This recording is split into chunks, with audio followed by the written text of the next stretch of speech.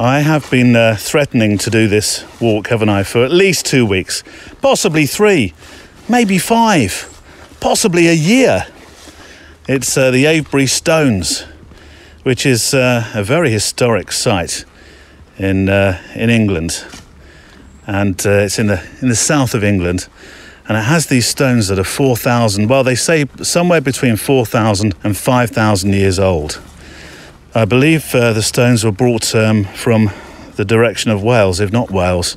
Do your homework, Neil. Oh, Studio Neil will do that in a moment for me. But an incredible feat, really. I mean, when you think just down the road we have Stonehenge, those huge stones that were put in place, that people have marvelled at and wondered about for years. How did they get here or there? How on earth did they transport them? More to the point, how do they lift them up? All those kind of things, yes. And so we find ourselves at Avebury, where the stones are slightly smaller, but you can walk amongst these, and it's absolutely fantastic. And I know we're going to get some great pictures this week as we go photo walking together. Hang on a minute, don't peek too early, Neil, you've got a jingle for that. Welcome to Photography Daily, the Friday Photo Walk. It's the show of the week where we take a walk with our cameras, you and I. You bring the ice-cold lattes and I'll bring along the digital mailbag with your thoughts and stories about this thing we love called photography. And in between, I'll play some inspirational words from former guests and photographers. This week, I'm getting sorely tempted to spend far too much money on a black and white camera, and it's all your fault. Some of our contributors are getting back out on the street again, and I say some because others are having to find shelter in their homes once more, sadly. We talk about having faith in your work, pictures that you can practically hear. We do a first thing that you see. We talk projects and making pictures of mysterious doors. We go find a crop circle, talk about inspiring our young ones and making pictures in the most beautiful part of the world. Well, one of them, because these stones in Avebury here are pretty incredible too as a setting. I'll come back to that in a moment. But just before, we're supported by our friends at mpb.com, the people and website to go to if you want to buy, sell or trade used camera gear safely in the US, the UK or Europe. Protected by a guarantee when you buy, paying out quickly when you sell. And right now, it's MPB's Photo and Video Kit Hall of Fame 2021. It's that time of year again, with voting ending on the 6th of August. A committee of world-renowned photographers, journalists and influencers have selected nominees in 5 categories: classic, game changer, iconic, road-tested and trendsetter. Now it's time for you to vote on the best photo and video kit of the digital age. Go to mpb.com and on their blog you will see how to vote in there, and you can see, of course, the kit that's been nominated. By casting your vote, you'll have a chance to win the 2020 iconic inductee, the Hasselblad 500cm. So go to mpb.com. We'll have a link, of course, on the show page today. Right, Avebury Henge and Stone Circle. It is, quote, one of the greatest marvels of prehistoric Britain. Built during the Neolithic period, the henge is a huge circular bank and ditch, encircling an area that includes part of Avebury village itself. It's the largest stone circle in Britain. Originally, there were 100 stones, some of them weigh up to 40 tons. And though nobody really knows why they were brought here and positioned, it's believed it's something to do with worship in Neolithic times, protecting against natural disasters and diseases. Clearly, we've not been dancing around them enough of late. Later on during the medieval age, pagan ritual became more the thing, really, and then along came agriculture and some building work, which saw some of the stones sadly destroyed. Today, of course, the only thing allowed to be built here are car parks, or cash tills, as I like to refer to them. Though preserving this site is, in all honesty, not free at all, really. So in that you can wander through them and around them for free, it's an important way to donate toward their upkeep. I'll no doubt complain about the parking at some point, but just put that down to the musings of somebody who hadn't at that stage properly thought about just how hard it is to maintain a UNESCO World Heritage Site dating back 4,000 to 5,000 years. Another fact check for you: the stones weren't delivered, as I suggest, via a Neolithic UPS from Wales. Though how they made the journey 2 miles from the quarry site is still a marvel wondered about by many experts. 200,000 tons of stones quarried before a time you could blast them out of rock faces. Stones in the 17th and 18th century just started to vanish. Still a feat if you consider their sheer weight. Many lost to agricultural requirement for space and they were buried. And some used to build houses, which is not so subtle.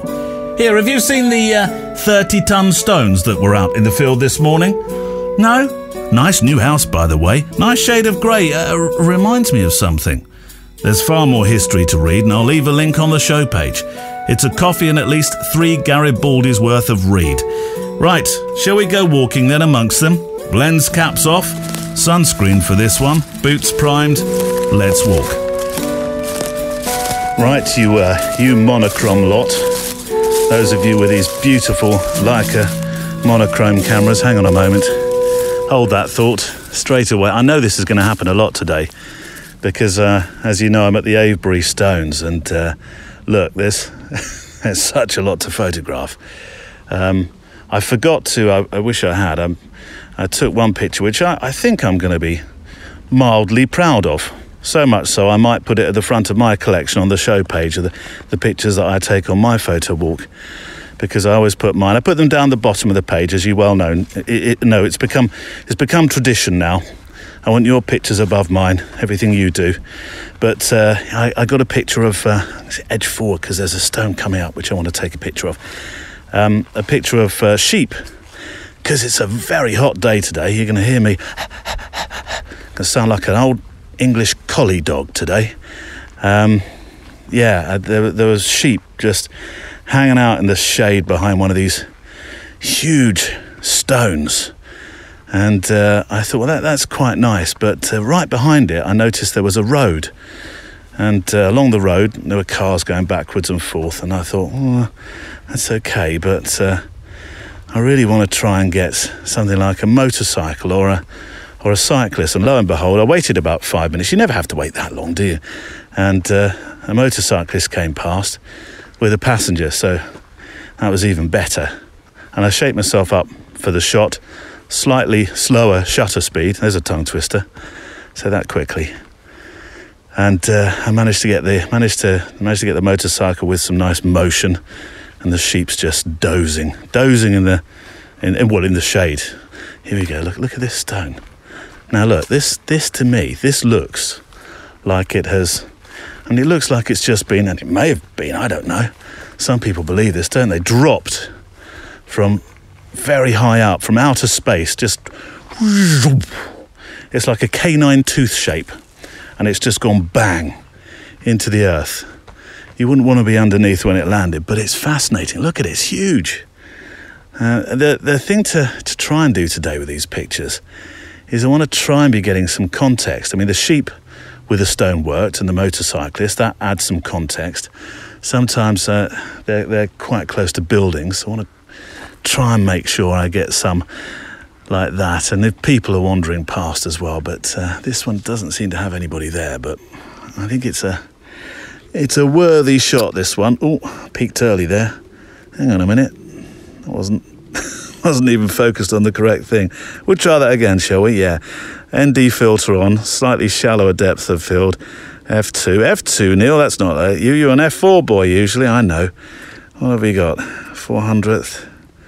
And there we go. That's better. Trusty X100V out with me again. Although I did buy a proper Walker's shirt the other day.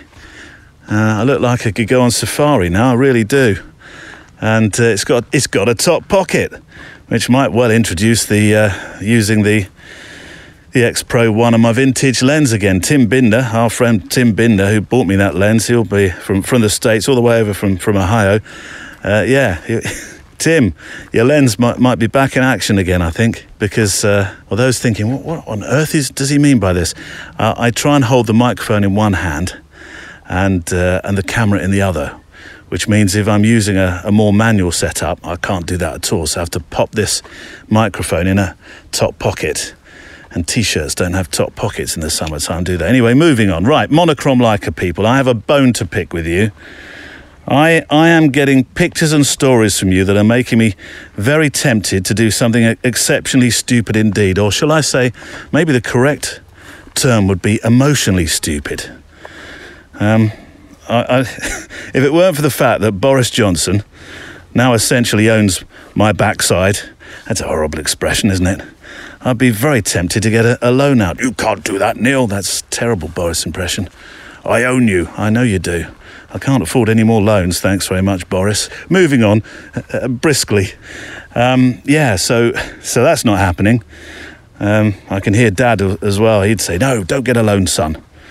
Save up. Save up for this. Or sell Granny. No, he wouldn't have said that. He might have said sell Granny. But if you don't know what a Leica monochrome is, you're not necessarily, because a lot of different people are joining us now. Some that are, committed iPhone or smartphone photographers, which is fantastic, because this is a program about just enjoying getting out walking with your camera. It's not about the camera that you have around your neck, although here I am saying I'm getting very, very jealous about a particular type of camera. But as a photographer, the pictures that come out of this thing, they're absolutely... Well, if it was a cookery show, they'd be delicious and perfectly seasoned. Or as what did Clarkson once say on Top Gear about a particular car? He said, this car was a dessert. It would be a Knickerbocker glory with a cherry on top. I always remember him saying that. But yeah, if you don't know what a monochrome is, let me tell you, it's a camera that just shoots black and white, a digital camera that just shoots black and white. Now, I know you're saying straight away, but Neil, can't you just switch it on to black and white? Or when it's in Photoshop or Lightroom or the various apps that are available out there, can't you just convert it to black and white? Well, yes, you can, but it's not quite the same. And there's a really technical explanation for why. And if you give me just 2 paragraphs, because that's all I've copy-pasted, I'm going to try and explain what that difference is. Good luck, Neil. I know, it's like a mission, this, isn't it? Stand by. Well, I copy-pasted this to you with love. You know me, I'm not that technical, so that we can try and learn together. Are we sitting comfortably? Right, the benefit of a monochrome sensor is that you don't need to demosaic. Each pixel you capture, because that's how pictures are recorded digitally, aren't they? It's a pixel, or lots of pixels, millions of pixels.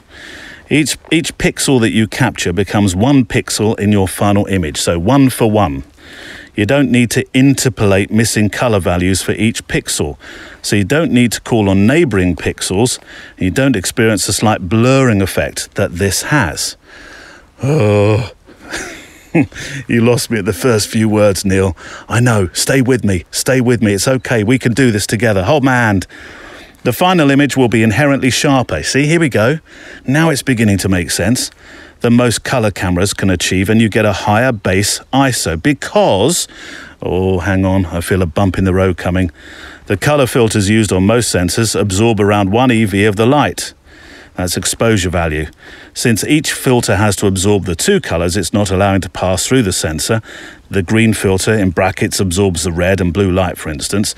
This means that the silicon of a monochrome... The silicon? Don't you mean the sensor? That must be in sensor. No, the silicon, it is, of a monochrome sensor receives around 1 stop more light at any given exposure, and you get better tonal quality. What do you think? Is Granny shifting uncomfortably in her armchair yet? Oh, it's making a lot of sense. He's going to go buy a monochrome. Morris Webster, you are the latest to tempt me. And there are some sublime pictures on the website page today. In fact, it's a very, very busy show page today. We always post up pictures.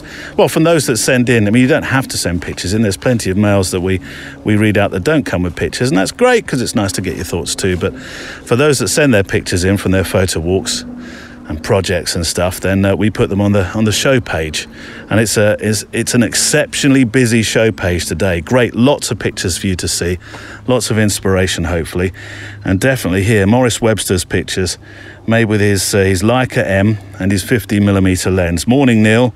A few photos from our Friday photo walk. Ben, one of your 3 wise photographers from episode 164, and I made last week. Yes, Ben. Episode 164 was just prior to Christmas, and I spoke to 3 wise photographers, 3 sort of inspirational, rising photographers with things to say, and Ben was one of them. It reminded me how much I've missed and enjoyed walking the streets of London, capturing the contrasting architecture, people and the light and the vibe. Am I too old to use that word? He says in brackets. Morris, no. I often get told off for using words in our house. And I'm not talking about cursing words. I'm talking about words that the kids hear on TikTok. If I dare repeat them, I'll get, Dad, don't do that, it's so embarrassing. Something like that.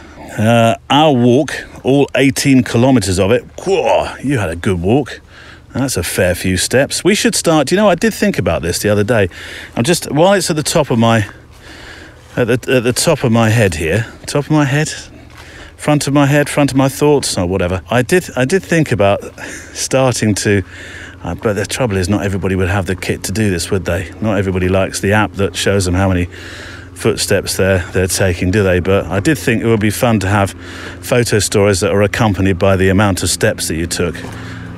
So I tell you what, for those that can do that, why not send me the step count? That'd be fun. Neil, you need to get out more if that's your idea of fun. Our walk, all 18 kilometres of it, all started at London Bridge. We crossed Tower Bridge to explore the city, including St Mary Axe, which is the Gherkin, isn't it? St Mary Axe. I've shot a couple of weddings, and 3, I think. 3, maybe 4 in St Mary Axe. Wonderful place to photograph in. Once you get up the top though, the Gherkin. I have got the right building, haven't I? Yeah, you're right, Neil, carry on. Yeah. Once you get up the top, then if it's a really sunny day, then there's nowhere to hide. The sun is streaming on through, but it's fantastic. And I love photographing weddings there. We went around the area around Lloyd's of London, Brick Lane, Shoreditch and the Bank of England, the Royal Exchange area. And then we walked west to Leica Mayfair to see Alan Schaller's exhibition, which is a wonderful body of work for anybody interested in his style and or black and white photography. Perhaps somebody to add to your interview list. Well, Maurice, I'll let you into it's not really a secret. I'll just tell you that I've contacted Alan a number of times actually. Although I should probably take a leaf out the book of my guest from yesterday, Tim Wallace, who was talking about stop emailing people, phone them. And it's a trick that's worked for me a little bit of late, actually. So maybe that's what I should do, if I can find his phone number, of course. But if anybody knows Alan, could you tell him I'm trying to get in touch with him? We'd love to hear about his work, because I'm a big fan of his too. His wonderful, as you say, black and whites. Thankfully, I managed to escape the store without adding to the camera and lens collection, and then we headed back east to Canary Wharf. The photos I've sent, yes, they're on the show page today, are mainly located around the city and show that whilst there are more people returning to the streets, COVID is still impacting on numbers. And the absence of suits was very noticeable. Here's hoping the return to normal continues. Street photography without people's a bit of a challenge. Thanks as always for the podcast, and as I say, you can see Maurice's, I think some of these Ben's pictures as well. But anyway, you can see them on the show page. They're phenomenal. They're fantastic. The rendition out of this camera. Oh, I am rubbing. Well, I would if I wasn't holding my emails in one hand and this microphone that I'm talking to you in the other hand. I would be rubbing my knees. All the best from Maurice. I'll put Maurice's Instagram link in there for you as well, so you can, if you're like me and you're thinking, I need one of those monochromes in my life, then you can go and enjoy that.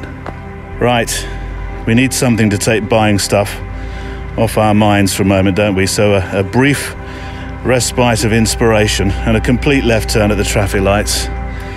Here's a few words from Ed Cashy from episode 184 from the Seven Agency, who I always feel, when we play these pieces back, the 1 or 2 minutes from former guests that we can call upon, Ed Cashy is one of those that I always feel I can go to and find a nugget, something really golden for you, some inspirational chat, something to make you think, something to go away with for the week. You think, oh, right, I didn't know that. So here's Ed Cashy. I'll tell you what, though, I bet he uses a Leica monochrome these days. I've no doubt. By the time I prepared to go to university, I was imagining I'd become a writer. And as I say, my freshman year college poetry professor absolved me of any thought that I could be a writer. He was actually quite brutal. Oh. And so, I'm just like an 18-year-old kid, like, oh, damn, what am I going to do now? And thankfully, I went to a university, Syracuse University in upstate New York, that has one of the best photojournalism programs in the world. And so for some reason, I pivoted and said, maybe I'll do photography. And it's so curious to look back and imagine like how that all happened then. But anyway, and then within 2 or 3 months of learning basic black and white darkroom photography, I was enthralled. It was like, I was addicted, I could imagine my life forever doing this and it never getting boring or repetitive or, and then what it tapped into were a few things. It was like synthesized my natural curiosity, my desire to sort of be a learner, which to this day, for the day I die, I will want to learn and try to understand things. But it was able to mix it with my social and political heart. Because I grew up in New York in the 60s and 70s, where like the breast milk of that time was anti-Vietnam War protests and women's rights, civil rights movement, all these things, environmental rights, Earth Day. This was like this blossoming of progressive thought. And so that was deep in me, and also this desire to help people, to be engaged with people. So photography, thankfully for me, became this sort of, it synthesized all these different strands that were within me at a time where I had no clue because I wasn't self-aware enough. Ed Cashy from episode 184. I just had a tractor just a moment ago. I wasn't recording at the time, but I wish I had been, because you know me for the sounds of what's going on around us. And he's disappeared just slightly up the hill. But one of the fantastic things about Avebury is that, I understand Stonehenge, which is just down the road, a World Heritage Site that I'm sure everybody must have heard of. It's a very important heritage site in the UK, in England. But I understand how, to look after it, they've roped it off, but they've made it a big visitor. It's kind of, for me, it's a bit, I don't know. It's been made into not so much a theme park, but I think it's lost a little bit of the mystique. The reason why you came to see it was not to walk through a visitor centre where you can, I don't know, can you buy fluffy Stonehenge stones or badges and all the stuff you can buy when you go to a visitor attraction. But here at Avebury, it's not like that at all. And it's slightly different because the stones, they travel through the village. It's wonderful. If you live in this village, you're one of the luckiest people in the world. It's absolutely beautifully picturesque. Although hopeless for parking in, I had to park right out the way. It cost me a proper arm and a leg. But apart from that, everything else is free. There's a henge shop. I'll make sure I get a picture as I walk back to the car later on. But on the whole, everything goes on. The farmers are working around the stones. There's crops around them. There's even a crop circle, which I'll try and find in a while for you.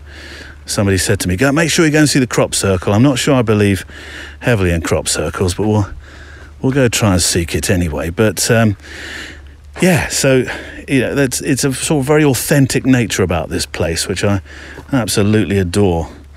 Remember last week we heard from Singe, And the mail was very much about finding peace in your work and your life.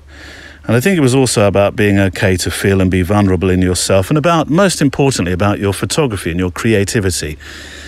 And not being, or being too hard on yourself. It was a amazingly generous email in letting us into his life and how he feels. And I think sometimes you're at your most genuine and authentic when sometimes you feel vulnerable, aren't you? If I think back to my radio days, the time of my father's passing, when I was very much working in a light entertainment format, there's a marked difference prior to my dear father passing and after that I can hear through tapes from those days.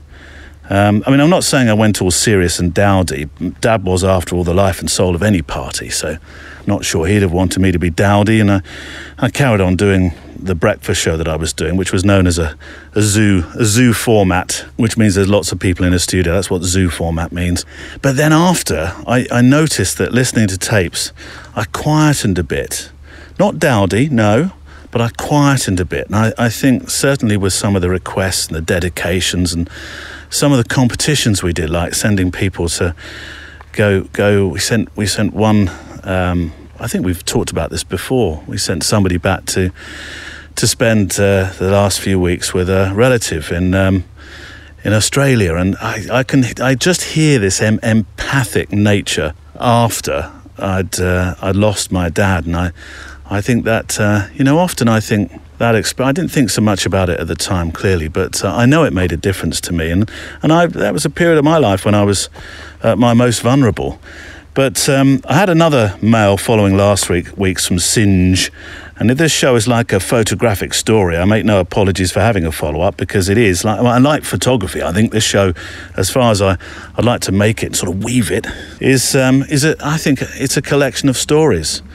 We've been doing this for just over a year properly as the format that it is, and it's fantastic that we're getting emails from some of you who listen and take part and contribute that are like ongoing stories, and we're getting to know you really well. And hang on a second, I'm going to have to get a picture of this, because this stone here right in front of me, there's like a face in it. That's got to be coincidence, hasn't it? Just a quick snap. Here we go. ISO 200. What should we go? 4 here. Yeah. Shutter speed. Oh, it's quite bright at the moment. I've got the ND filter on my X100V. Shutter speed 400, 500. Sort of flicking between the two. There we go. You'll see it. You'll recognise it. You tell me. Do you think that stone, that Avebury stone, has a face in it? Yes, it does, doesn't it? So let's talk about Singe. So I had this other mail following last week's from Singe. He'd shared about his breakdown, about the peace he finds in his beloved Dorset making pictures, about the fact that he feels in some respects too nervous to host an exhibition, though he'd dearly like to. And he felt that he was sort of like treading water. Well, he sent in some pictures, and I'm going to share them on the show page today. As I said, it is quite a busy show page for pictures. There's plenty to inspire you today. Let me read his words, and then I actually have something that I'd like to add. Attached to some images, he says, in first lockdown, and some more up to date with the landscape ones, when life opened up a little. It meant I could travel back to my place in Southsea and across to West Dorset to see my folks. I like abstract, tones and texture more than full colour shots. Or in the case of the tulips, it was about cutting out the subject and using their colours, something which I do a lot now. Most are from the garden or the window box, and all with available light, all handheld, bit of tech just in case. X Pro 2 with a Nikkor 60mm micro and manual focus. I made a website in lockdown. It's just showing my images, but not really for promoting as such. And I will put the link in. It's stjohnthesnaptist.com. Fantastic. My Instagram is the same name, but that has my personal ramblings on it too, from Singe. There we go. So on the face of it, it's a mail, like many send in, to attach pictures and share them for you on the show page. But I want to add something here, because your email last week, Singe, was all about how you didn't feel you had the confidence to host an exhibition. And it was all about, finding confidence in your work. And I think we talked about imposter syndrome and all those kind of things around it as well, didn't we? I'm sure we did. The weeks do meld, but I'm sure we did. Well, Singe, for fear that you're going to think I'm just going to ace a platitude or falsely compliment you but not really mean it, can I say your work on this site that I'm going to link to, and of course I'm going to put the pictures on the show page as well, is simply stunning. Studland Bay and South Sea Pier silhouettes right up my dark contrasty avenue. The picture that I'm sharing on the show page of the misty walk, completely and utterly perfect. I remember, it seems a bit of a tangent, I'll take it anyway. I remember a speech, probably the best groom's speech I've ever heard. It was a very short one. It was about 5 or 6 minutes, and that's probably a good length for a speech. But I remember, it's just the way he said it. I won't do it any justice. I remember he got up. His name was Andy, and his wife was Sarah. And he got up and he said, "Sarah, you are perfect. Just perfect." And the way he said it, so genuine, so heartfelt. And I've never heard it. Yeah, he said more, of course, in that 6 minutes than just that word. But if I could attach the same sort of meaning to saying to you, Singe, that picture, those pictures, and the misty picture in particular, perfect, then well, I'd have done your pictures and your work justice. Composition, light, everything. But then on your website, so this isn't a picture that you can see within the pictures I'm showing on the show page, unless somehow I've got it between now and then. But it'll be on Singe's site, and I'm going to link to it because I want you to go there anyway. Studland 3. You'll see it on the front page. It's a picture of picture this actually. Close your eyes. Oh, not if you're driving. But if you're not, close your eyes. I want you to imagine the sea. Shall I roll in some sound effects? I don't really like to use. We have done it a couple of times with letters, haven't we? Let's roll in some sort of gentle sort of beach in the background. You know, that kind of summer sound that you think, oh, it sort of rolls back the years. So there we go. There's some sea. And I want you to look back, and I want you to look into the dunes there. Well, the dunes that I always have in my mind are the ones from exactly this place. It's probably why this picture's so potent. The long, thin grass that moves really easily with the wind, and it sort of shapes it back and forward. It's almost like, I don't know, I might be becoming too poetic now, but you can imagine it's like the sea, is it seagrass that you get underneath, which as the tide comes in and out over rocks, you see it sort of wave one way, wave back the other way. This is exactly what this photograph feels like. And I'm going to say the long grass on the beach there, that picture, and I mean this, actually spoke to me. Now that sounds woo-woo, I know, but coming back to my dear dad and mum, that's where we spent our holidays a lot, and my youth is tied up in the photograph that you show, playing in those dunes with a long grass that threatened to leave you with tiny little leaf cuts. Dad, I've cut my hand. Were you grabbing the grass as you were running through it? Yes, don't do that then. I can hear the sea in your pictures, and I really mean that. I can hear it. And I want to be the first, and I hope there will be many more who say exhibit. EXHIBIT, exhibit. One day, when you're ready. When you're ready. For me, Singe, you are most certainly ready.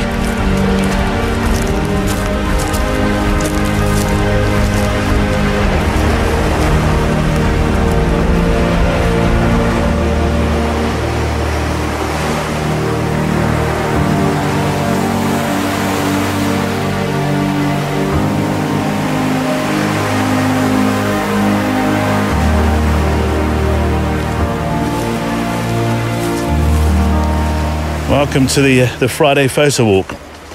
I think, I'm fairly confident, the only photography show of its kind. I know that people have done sort of walk and talks with their podcast, but I don't think it's been a regular running thing or something that's... well, you're going to tell me now. Well, Neil, there is this podcast called, but I don't think there's anything else quite like it. And you're part of it. You're part of this community. And I think the Photowalk programme in particular, that community is really starting to grow. So thank you for being part of it. And of course, there's other ways you can be part of this.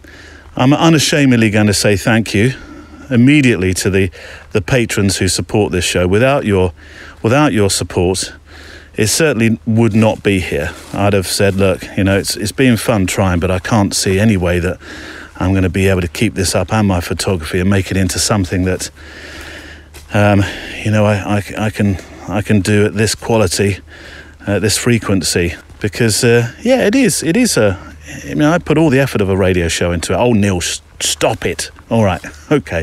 We know this. Yes, all right. So thank you to the patrons. I really appreciate your help, and certainly the more members we build, the bigger the community becomes, which is great because then you start conversing through it and helping each other.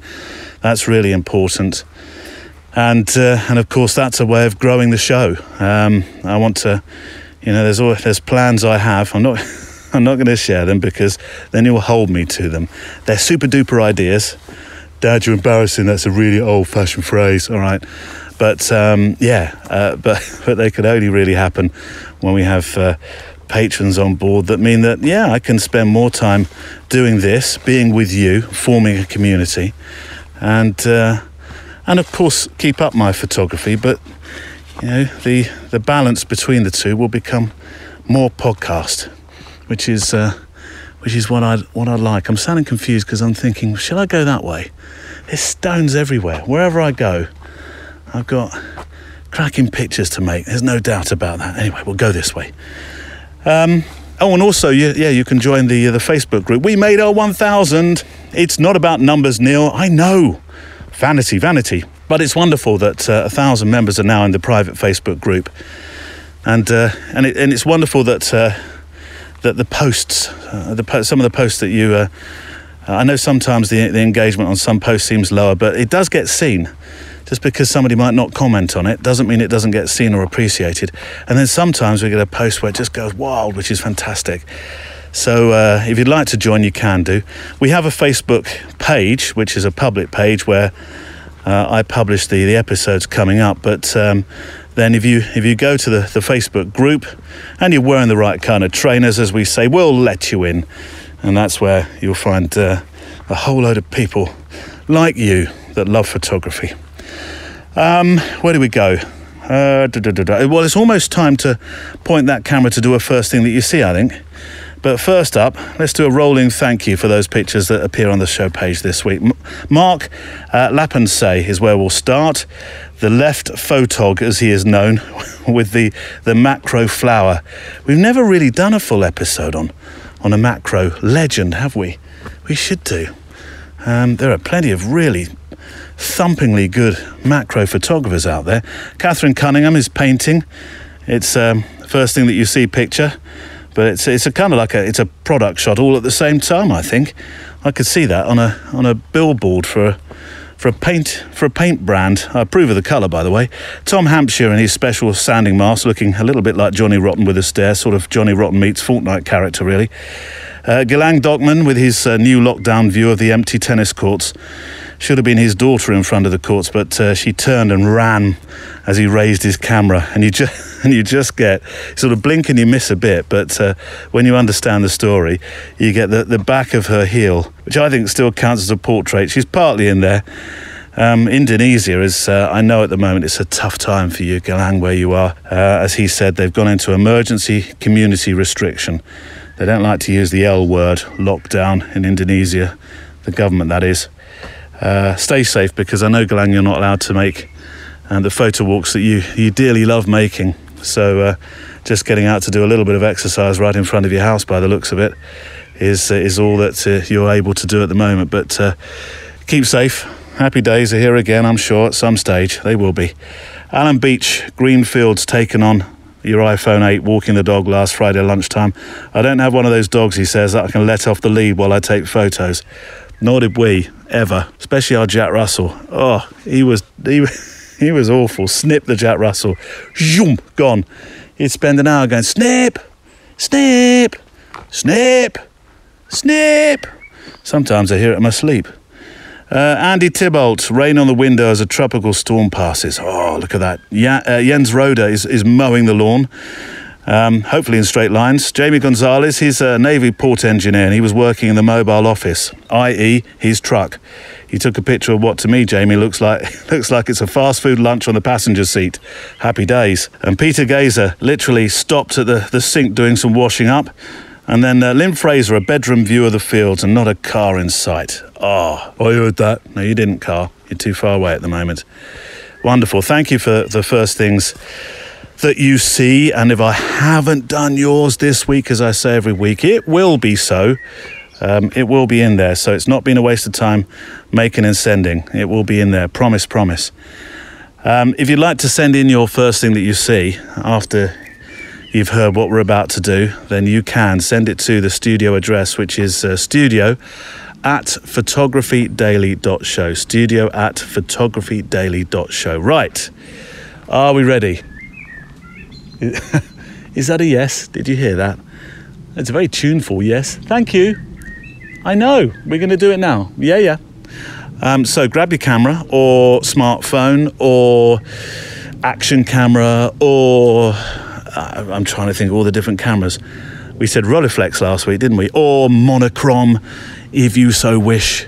And I'm going to give you a countdown. And what I want you to do, only when you hear the number 1 and take, then you can take the shot. So don't take it yet. Keep walking. I'm going to do the same. Here we go. 5, 4, 3, 2, 1. Raise the camera. Oh. Out. And go. Oh, that's 2. I'll take the first one. And the second one, I promise not to use.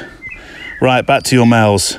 Michael Dries has, I think, got a bit of inspiration here. Yeah, there's a photographic project here that Michael has done, photographing doors. And the idea of what's behind them is equally as intriguing as the door themselves. I really do. His pictures will be on the show page today. What I love, Michael, is the way that you've gravitated toward texture. It's like sort of finding a lived-in face. Someone, although in this case that you know, there's stories to tell in the lived-in. Is it patina? Patina? Yeah, the paint peel on the doors. Fantastic. Michael wrote, if the eyes are the windows to get this, by the way, stand by, write this down, you'll love this. If the eyes are the windows to the soul, then doors are the sentinels to the inner secrets of an abandoned structure. That is book-worthy. Who might have passed in and out, and what type of experiences did these doors carry? Does an aging structure yearn for its busy past, or does it accept its impending fate gracefully? Do I dare step inside, or would this act be sacrilege? I often pose these questions as I linger by a door, he says.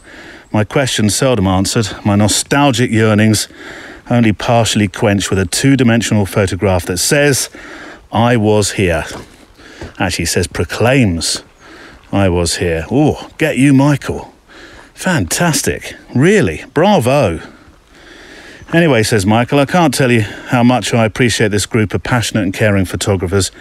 It's a respectful and inspirational community. I'm proud to be a part of it. Ah, yes. He's joined our inner circle in Patreon. Well, that sounds a little bit Avebury Stones, Neil. Yes, it does, doesn't it? But Michael, thank you for that. And I'm going to put the pictures on the show page. They're fantastic. They really are. But equally, there's no but in this, no. And equally, your work reminds me a little of a lot actually, of Helen Jones Florio, who I follow on Instagram. According to the Insta description, Grace in Decay, Doors and Storefronts. Such a great project. You can actually buy photo prints they're great. I mean, I'd happily have these hang in my house. And I know I've mentioned Helen before because, of course, she's married to I like to think, a good friend of the show, both of them, Helen and Jason Florio, the photojournalist, who we featured on an episode really only quite recently. And you'd have heard Helen, obviously, on a photo walk in the last week. Was it last week? Again, these weeks pass so quickly. So I rang her up, and I thought, well, I'll have a quick chat about Helen's door project, and maybe, Michael, we should talk about yours at some stage, actually on microphone. But here's Helen talking about her door project, because I think it's, sometimes the simplest ideas, they're the most potent, the most powerful, aren't they?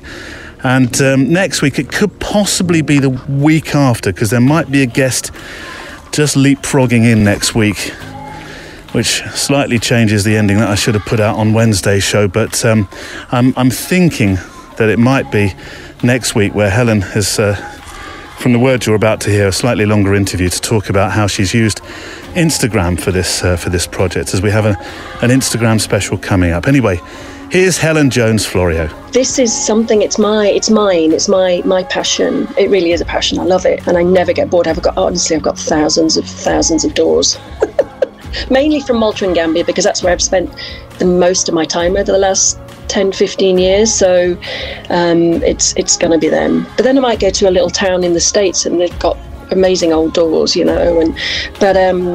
it has become it's kind of running parallel with what we're doing. But it kind of fits it. Going back to stories behind doors, we've been photographing the victims in Gambia of the former regime, as you know, and started a series a couple of years ago, and it's something we'll do more of when we get back. We've been interviewing the people inside the houses, the victim and survivors, and but I've also been photographing their doors from the outside. So there's definitely a little story which I know, thinking about not asking people, but I do know those stories, and they're part of that. Helen Jones Florio. And if you get a chance to go to her Instagram, hang on a minute, not if you get a chance, definitely go visit. That's a sort of more polite request than order, but make sure you do. That sounded like an order, because it's fantastic, it really is. I'll leave the link on the show page, and as I say, Helen's coming up on the show in a slightly longer form soon, talking about that project and its relation its relationship with Instagram, using Instagram as a platform. It's a wonderfully intriguing project, and like all intriguing, or the best intriguing projects, quite simple in many respects, though of course inquisitively shot. Fantastic work. I'm just walking out to this crop circle that I was told was here. I met a man in a car just now, very friendly chap, had his window down. He was watching his wife feeding the sheep, and he said he'd met the farmer that made this crop circle. And to be fair, all the tram lines, they do run out to it, so it's a bit obvious. But there's actually somebody right in the middle of the crop circle. I wonder if they're thinking, they sit there, aliens may beam them up. Shall I tell him? No. Let him be blissfully unaware.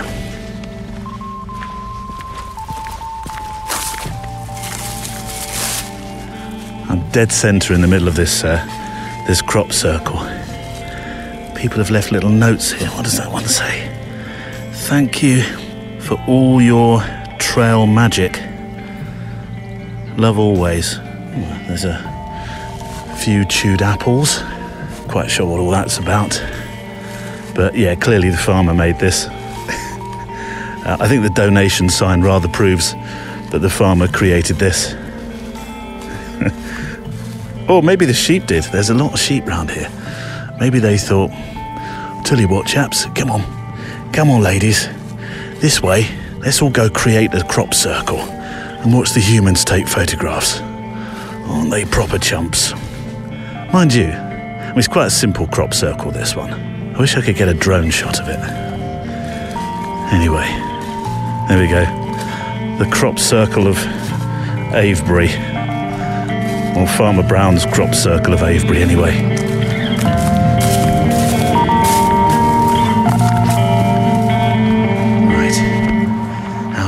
circle before we're beamed up. Here's a mail from Dominique Martel. Hello, Neil. Today, instead of doing a photo walk, I went on a photo bike. I didn't take as many pictures as a regular photo walk, but I listened to the latest Friday photo walk whilst cycling. So it all counts. He's attached some pictures, which I will, of course, be posting to the show page, which is, as I say this week, a nice packed one for you. Are you ready for me to squirm a little uncomfortably, though? I'm putting my Britishness down on a stone for a second, or at least I would if they weren't all 8 feet. Look at the size of that one. Hang on a minute. I'm just sort of stone picture happy today. This one is there you go, straight away. Another one. Shutter speed 500th, f4, ISO 200. There we go. Neutral density filter is on. It's a bright day today. Breaking away to get more pictures of stones. Look, I'm going to have an Instagram account of stones at this rate. Yes, I'm putting my Britishness down on a stone for a second here, because Dominique writes, I'd also like to say how good it is to listen to you. You're always positive, and that's so refreshing. I recall on some episodes you were reading people's emails and they were mentioning this was only a snap, or I'm not a real photographer, or I'm not a professional photographer. And you replied, you made a photograph. You're a photographer. This is not just a snap. This is your photograph. Yes, that does sound like me. I know that's the sort of thing I say, but I mean it. He says, well, my daughter's 12 and she loves painting, acrylic painting. The proper messy kind, eh? The stuff that you can really leave on the tabletop. How did this get here? Oh, I don't know. It must have magicked itself out of the tube. No, it didn't. You didn't put the cap on. She came to me a few weeks ago and showed me one of her paintings, saying, I'm not really a great painter, Daddy, but I did that. Remembering what you said, I told her, you made that painting. You are a painter. This is a very nice painting and you should be proud of it. The smile on her face, Neil, and her eyes sparkling, that was priceless. It's good to hear you being positive and encouraging others, so thank you. Love the show, from Dominique. Well, if that was what happened, it does indeed. Yeah, there we are. Second proud moment this week. Or third or fourth, maybe, I don't know. So thank you sincerely, Dominique. It was a wonderful email to receive, and I wish you'd have made a picture of your daughter's smile at that moment. That would have been fantastic. But just seeing her doing it, that's priceless, isn't it? Here's a mail from Martin Keane. Hi, Neil. Great to hear Tim Wallace on the show yesterday. Oh, that would have been Wednesday. Oh, that's given the game away. Oh, Neil, you're Friday photo walking on a Thursday. You don't seriously think I can do all this production? Make pictures in the light and have it all done before breakfast, do you? I have actually done that, to be fair. No, I have done it. I've done it a couple of occasions. But, I'll admit, hands up, that often I do make the walk a day before. I try and make it as close to the programme going out because, of course, sometimes there are relevant mails that reference something that happened this week, such as this one, really. I dabble in car photography, says Martin, but nowhere near the level of Tim. Yeah, Tim was our guest, Tim Wallace. What a phenomenal photographer. His work, his automotive work, and his aviation work now, and I think the aerospace work is just beginning to grow. Just stunning, really is. 15 years? And he is at the absolute top of his trade. No doubt about that at all. But I dabble in car photography, but nowhere near the level of Tim. My pictures are the musings of a classic car show visitor. You're never, what shall I do now? You're never just a car show visitor. You're a photographer. The story of him sitting down for 4 days with a piece of paper and mapping out his plans for a photo company were inspirational. Though sadly for me, I fear they may have come a little bit too late. But I'm okay. If he worried about a chance of job in his 40s, I probably shouldn't reveal my age. Well, when I read those words, instantly I went scuttling off to do a bit of research on the internet and find out who has made a success of their lives very much later on in their years. in their more mature years, you might say. And there's loads of them. Really, I mean, there's the obvious. Immediately, you get the very obvious ones. So, Harry Bernstein, the writer, 96 when he had his first hit, and of course, the Kentucky Fried Chicken man, Mr. Sanders. Now, he was 65, I think, when he went bankrupt. But it was much later that his chicken stores or his restaurant. It was much later when he sold those, wasn't it? Yes. So he'd been through the mill, as they say, as a business person, but so he was successful, later on in life. And you can easily count Nelson Mandela, can't you? I mean, I know there's a different kind of story attached, but still, president, aged 76. There happens to be another president who you could apply that to as well, couldn't you? Of course. But, so there's... It's never too late for anything, is it? Really? It was great to, anyways, as he says, it was great to hear him reinventing himself. But is there any chance, says Martin, that he could come back and talk about his technique sometimes as well? And I'm sure, yes. We didn't really get involved in the tech, did we, in this particular one? I did have a load of tech questions penned out, but we had an hour, and unfortunately that hour... it ran out, and I felt very much like I was taking more of Tim's time than he had budgeted. But he's such a generous man in terms of what he offered up information-wise, and so I'm hoping. And I did hint to him. He hasn't responded to it yet, but I'm sure he will. Talking of generosity, he spent a lot of time putting together a fantastic portfolio of images that I could share on the website. I didn't share them all. I shared those that I thought were appropriate to the show, and certainly one particular image that he talked specifically about. So I do hope that he might come back and do a sort of behind-the-scenes chat with us at some stage. But we should play a bit of Tim Wallace, shouldn't we? Of course we should. Episode 249. When I first started shooting, I think probably the first manufacturer I shot for was probably Land Rover.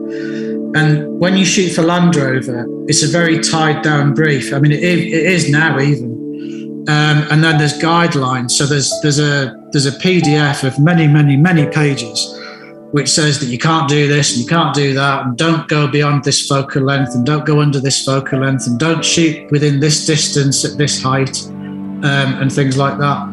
And it's pretty daunting, because it's not the guys on social media that see you post an image and they look at it and they go, wow, that's really great, you must have had great fun. I don't think they realise the planning and the homework that goes into it. It can be quite intense. So it's a very tied down brief. But when you build up a reputation, especially within a business, but specifically within a client, you tend to get more free rein. So you will still have a brief, because there is a predetermined list of images that are needed to look a certain way and feel a certain way, but you'll also have a bit of time built into it to go a bit off-piste to see what you can come up with. Tim Wallace from episode 249. We're at Avebury this week for the Friday Photowalk. It's wonderful to be travelling around a little bit more. And as I've said before, although it'll probably be more sort of an autumnal thing onwards, I'd like to get out a bit more in the UK. At the moment, see, this is what I mean by the show developing and the community growing, all those sort of things for the future, getting further afield to do photo walks with you will be absolutely fantastic. But yes, Avebury this week for the photo walk, in amongst these 4,000 to 5,000 year old stones. There's definitely a piece around this place. It's extraordinary to think about where you're standing, isn't it? Can you imagine having a time machine? Oh, I have many times imagined this with a camera, time machine and a camera. Oh, wouldn't that be the best treat for any photographer? Where would you like to go today? Well, what can I think about historically? To have some pictures where people would say, oh my word, what an amazing film set. No, not a film set, mate. The real thing. I went back 570 years to get that. Yes, can you imagine though being here with a time machine? I'm not quite sure what that'd have made of me in my walking shorts, my baseball cap, boots, a t-shirt sporting an X100V.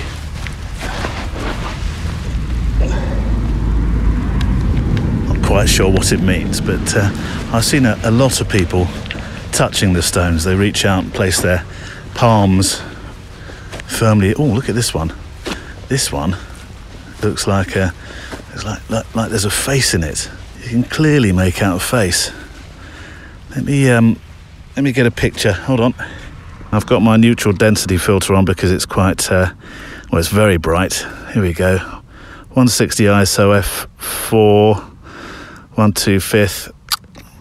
There we go. You'll see clearly a face when you look back through the pictures I've made of today's Photowalk pictures from me. You'll see clearly a face in that stone. I'm going to reach out and touch it. There we go. What's going to happen? Should I feel some sort of unearthly presence? I hear something. Oh no, it's a VW camper van. And I've touched it, nothing happened. I was expecting some sort of magic then. Pandemic over kind of magic. Here you go. It's funny to think you're touching stones that are were put here thousands and thousands of years ago. Delivered, dragged, weren't they? Dragged by thousands of men. I'm not even sure. Were cattle involved? If they were, it would take a lot of them. It's incredible. And it's quite nice because at Stonehenge, of course, that's a World Heritage Site as well, but that one they've managed to sort of rope it off so you can get nowhere remotely close to it. Whereas here you can walk up and touch the stones, and thankfully people seem to be respecting them. I haven't seen one yet that's had some idiot scrawl his name all over it. So here are some final mails of the week. Hello Neil, this one's from Paul Ballaresque. You mentioned that Dan Milner's interview was in episode 23 we did. Why did we mention that? There has to be a reason. You should get Dan back to talk about his project, AG23. Oh, I see. Yes, he was episode 23. Ooh, that's a bit spooky that he's been doing a project called AG23. What is it then? AG23 is a zine collaboration designed to promote understanding as a function of dialogue and art. Oh, my word. That sounds deep. So deep I'll have to wear my life preserver that day if I'm going to do an interview about that. You know me, Paul. Not so deep. Oh, Neil, you're okay. Yeah, I will. I'll drop him a line. And oi, photographer, says Paul Ballaresque, which I should probably feed you some context with that, in terms of Paul has heard me talk on a couple of podcasts, I'm sure, about absolutely loathing that. You know, when I go to it's a wedding that you shoot, not always weddings, but primarily, and somebody who's had a little more of the falling down juice than you have, let's just say, of an evening, will click their fingers and say, oi, photographer, get yourself over here, I want a picture. I grimace, obviously inside. But oi, photographer, he says, you walk through the woods with a clipboard, a camera and a mic on your phone. This audience, we need a selfie. Well, that's the problem, Paul. I can't do a selfie, can I? Because I've got clipboard in one hand, camera just here, and I'm holding the thing that I would do. Well, can I do a selfie with my X100? I'll have a go. It's what I could do with a flippy out screen going the other way, isn't it? That upsets some people though, doesn't it? Let's see, can I do a selfie? No. Oh, look. Just run out of batteries. It's kind of focusing, but it's not snapping. And you're not going to believe me at all. I know you're not. You're now saying, no, it's not, Neil. Don't tell us porkies. Well, I'm afraid it has, yeah. Well, I will do it. Yes, I shall do one. You might have to remind me, Paul, but I will. Paul's going to remind me every week now, isn't he? Neil, you mentioned that. Yes, I know. Oh, and on that note, by the way, I must mention emails that have not been read yet, because you might sometimes, I think sometimes you're working out, you think, hang on, that sounds like that mail was written way after my mail. It's a bit like being in a queue at the bar, and you're thinking, hang on, I've been here 5 minutes, and you've served him and her and him down there, and then her. Look, all those people before me, you still haven't done me. I know sometimes I've been holding things back because I'm thinking they kind of dovetail, or jigsaw is probably a better word, with something that I've got planned coming up. And sometimes I just sort of move the order around, and sometimes a story pops up that you think, oh, I must use that now. And look, it's all sometimes, but I promise you, just like with the first thing that you see, everything, capital E, everything that you send in is extremely appreciated and very valuable, and I will get to it. It may take a week or two, sometimes a little bit more, but I will get there. Right, last smell of the week time. Oh, look, there's the Red Lion. We are, no, seriously, that's the pub at the end of this trail. And I'm going to have to, oh God, I want to take a picture at this moment, because that's important, because it needs to be in my story of pictures that I put up on the website. But I'm going to have to return to the car. Stupidly, I did not. What have I just stepped in? Oh, please. Honestly, I know there's a lot of sheep around here, so I'll forgive you. I'm going to have to go back to car, collect a battery, and come out and do that Red Lion picture, because I'm looking at it and I'm telling you about it, so it should be in the story, shouldn't it? Yes, it should be. Oh, sorry. Last mail. Hi, Neil. It's my first time writing to Photography Daily, so I thought I'd share my Friday photo walk experience with you.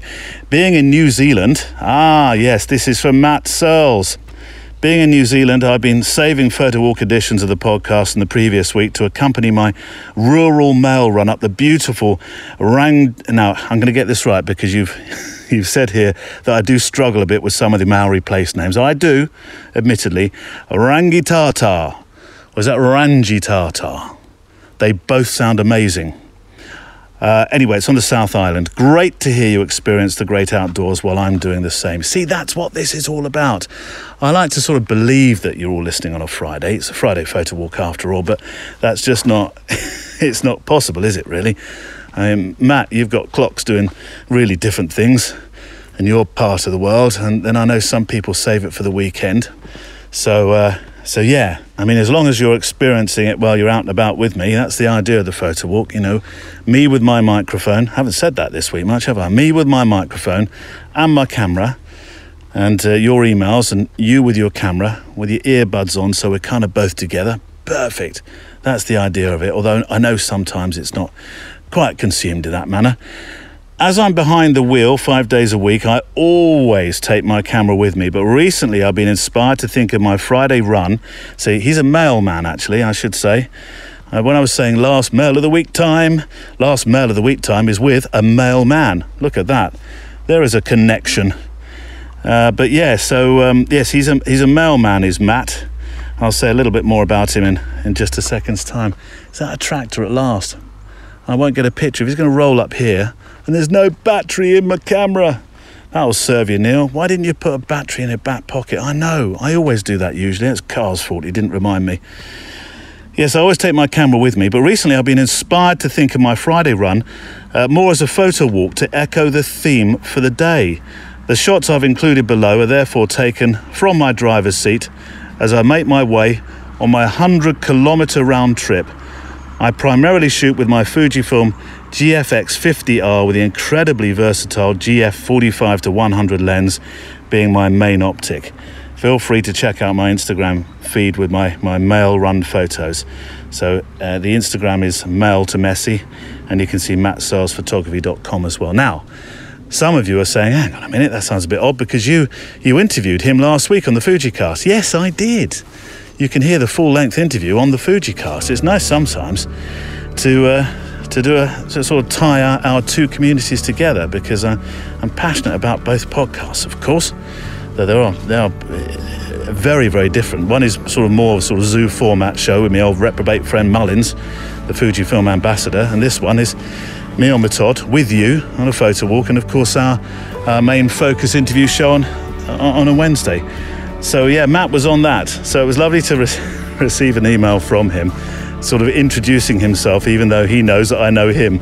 But That's a nice way to do it for the community, this very special community that we have here on the Photo Walk. Keep up the good work, Neil. You've created a fantastic show and community, and that's the bit I keep coming back to, because that's the bit that makes me feel really, really, well, it all makes me feel proud, but that bit is wonderful if that's what's growing. Best regards, Matt. So yes, let's play a bit of Matt Searles. Now, Matt, he drives 50 kilometres one way, 50 kilometres back the other way, through the most amazing scenery in New Zealand, Mesopotamia. It's just beautiful, and his pictures are absolutely stunning. So yes, there will be links. Let's hear a bit of Matt, shall we? Yeah, it's a little bit of a complex situation that I seem to have got myself into down here. I'm a cafe owner in a very rural part of New Zealand, and one of the things that happens down here is that you can sometimes be a mail contractor when you own another business. So when we bought our cafe 3 years ago, I inherited a New Zealand Post rural mail route with the cafe, and that's been my real photographic outlet ever since, really. I'm very fortunate in that my mail route takes me up to some of the most fantastic countryside in this part of New Zealand. So most of my photography now happens when I'm basically delivering the mail. I kind of describe myself sometimes as a rural street photographer, and sometimes I'm a landscape photographer, and other times I'm very much that kind of rural documenter. The person I kind of look to for a lot of my inspiration was James Revilius, basically, and his body of work is a great inspiration of what you can do in a very small area and trying to document the daily life of people within that area, and also the landscape that's there. Matt Searles on the mail run in New Zealand. Quite the journey today then. I'm about to ask a personal favour. Stand by. I'm psyching myself up for it. A quick mention for Niall Grayson, who messaged me to say, usually when the last bit goes through, I think our walk is done, Neil. I've never made it through to the real end, whatever the real end is. But last weekend I was listening to you in the bath, which I know is not the idea, but I had no idea you are as bonkers as our family and that you talk to your car. I've now had to go back through a load of photo walks to hear you sign off with a chat with your car. I'm tempted to suggest you stop inhaling the fumes in your darkroom. I promise I'm not. Thank you, Niall. Well, slightly guilty as charged, and now you have to listen to the very last seconds. Right, a word about next Wednesday's show. It is an Instagram special of sorts. We talk with Johnny Keeley, whose YouTube channel is growing off the back of his, well, reasonably strong and extensive studies of how Instagram works and is changing. And there's some stuff on there you just need to hear. But it's a double-header, really, because you heard from Helen Jones-Florio, and she'll be on to talk about her Doors project more and how Instagram has played a part of its success. Favourite time? Well, the fact you've listened this far is good enough, I suppose, but I'm trying to grow the podcast as ever, and it seems many do enjoy the Friday Photo Walk. The mailbag is growing, and it's really a photography podcast unlike the many, well, very good interview shows out there, but this is very much you. You make it with your feedback, you guide it with how you're feeling, and you inspire it with the pictures and stories you send in. And I'd like for more photographers to understand the feeling many of you say you find in this show. That sense of quiet, that sense of a program that calmly takes you, or rather joins you on a photo walk to make pictures and stories, to quieten the noise of our otherwise busy lives. So here's the favour. If you get a chance today or over the next couple, please could you share the show? And here's some of the ways that works best. That could be by Facebook share, as we have the page, of course, now. It could be by copy-pasting the show page and adding it to Twitter from the website and using that method, perhaps sharing it in another Facebook private photography group that you're part of, or just emailing a friend who values the time they spend with a camera. There, favour done. And honestly, I'm saying thank you as I say these words. So that's it for today. Keep sending your questions, your feedback and photo stories to studio@photographydaily.show so that I can feature you in this mailbag edition, which is the Friday Photo Walk. On that note, remember you can send in pictures from your own photo walks to appear on the episode show page online with links to your website or Instagram if you so wish. If you haven't yet, join our private Facebook group and follow us on Instagram. Links to all this and our guests and our wonderful, wonderful, wonderful, wonderful supporters how many more wonderfuls from Patreon will be on the Photography Daily show page today. You make this possible, so thank you to the members in there, sincerely. Music on the show from the incredible artlist.io. And I look forward to photographing with you, hearing from you, and talking with you next time. And that's it for another week. I've really enjoyed this week being out amongst the stones. I'm not quite so sure I feel any form of, mystically healed in any way, shape or form. Car, have you forgotten something? Ah, yes I have. Don't tell me. Batteries. How did you know? They're on the seat. They fell out your pocket when you got out. Why didn't you think to tell me? I figured you're a big boy now. You can look after yourself. Well, that's not very generous of you. Well, to be fair, I really only noticed them when you were gone down that track there. You're not going to want to take one of those stones home, are you? I really don't think that we'll be able to get a, what would these be? What, 10-ton, 11-ton stone in the back of you, Kia. You're what are you? You're an SUV, but you're not a magician. Thank God for that. I was dreading you were going to say, can we take a stone for the rockery? No, you're safe. Let's just get back home. Oh, after I've made a picture, I need to go and take a picture. All right. Photography Daily is a Loading Zone production.